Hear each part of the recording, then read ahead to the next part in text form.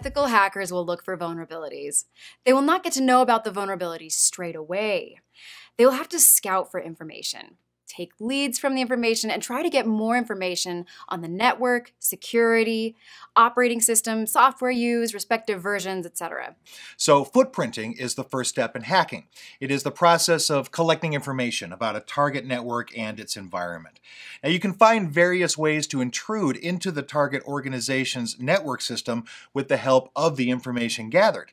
It is a methodical approach. Now, as you can see here, I have Kali Linux operating system and I have opened the terminal. Type the command whoisnamecheap.com and press enter. Now see the output for namecheap.com.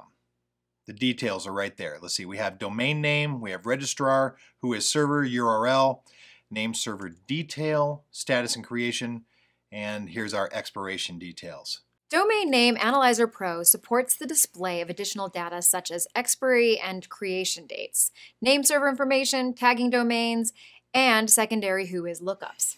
Now we have highlighted a few of them here. Let's take a look. You have prefix whois, NetScan Tools Pro, TC Trace, Autonomous System Scanner, DNS Digger, NetMask, Binging, Spiderzilla, Sam Spade, RobTex, and yeah, you can browse the details in the respective websites.